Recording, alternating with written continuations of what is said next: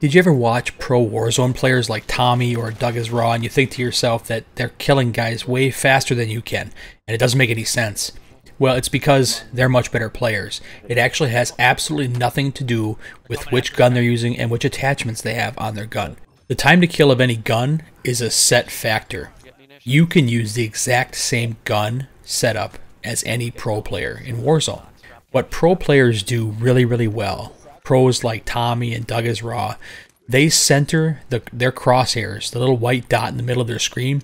They make sure that is always centered on their target as quickly and as early in a gunfight as possible, so that by the time they start shooting, they don't have to spend any time recentering, moving their crosshairs onto the target, because the target's already lined up. JGOD made a video about the difference between bad centering and good centering, and displayed some really good centering examples from Tommy and Doug is Raw, who are two very, very good pro players in Warzone.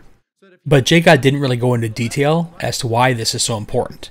It seems pretty obvious on the surface, but what it really does is it cuts down drastically between the time you see your target and when you finally kill them. So let's take a look at a clip from that JGOD video of Doug is Raw and absolutely perfect centering and what it can do to your enemy in a gunfight.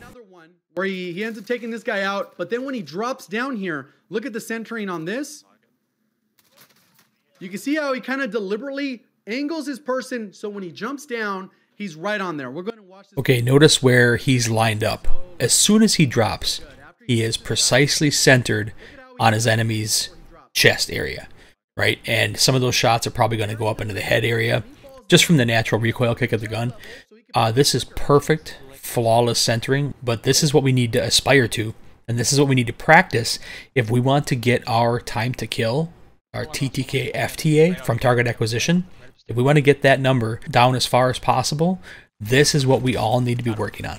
Especially when there is a strong meta and a lot of players are using very similar guns with similar times to kill. Centering is a very, very important factor.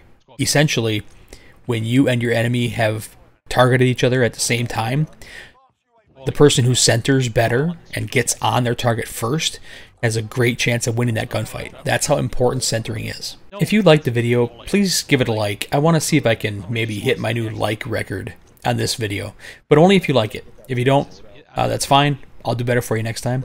But if you have any questions or comments, please leave a comment below in the video too, and I'll definitely respond to you as soon as possible. I try to respond to literally every comment I get on all of my videos.